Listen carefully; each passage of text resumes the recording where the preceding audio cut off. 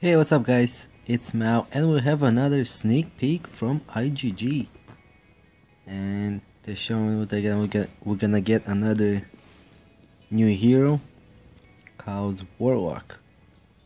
So it deals X amount of attack to 3 foes, reduces their movement speed by X amount of percent for X amount of seconds.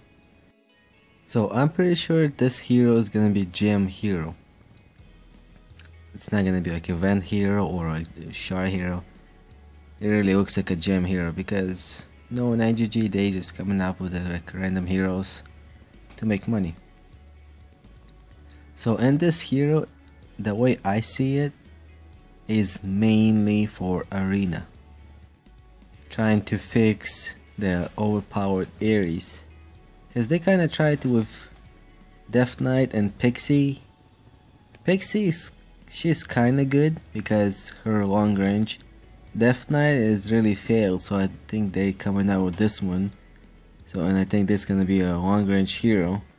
And the only way it's gonna work if it's gonna be a same range as Pixie, which is a little longer range than Ares.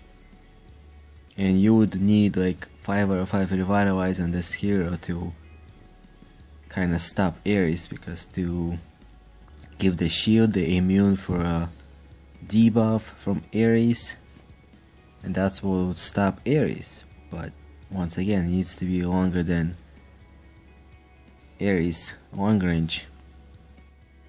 But still, you need luck because it's only on 3 heroes, so you have to pretty much get lucky and make sure he procs on right heroes and gives shield on right heroes. So they're kind of fixing Death Knight with another hero, with another range hero.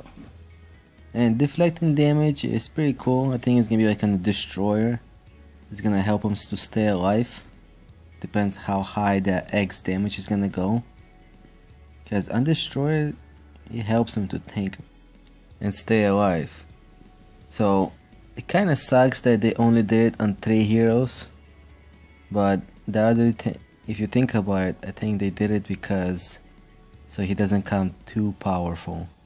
Because this way he only attacks 3, so you still need luck and to get protected from Ares. So let me know what you guys think about this hero. Comment below and don't forget to like and subscribe. See ya.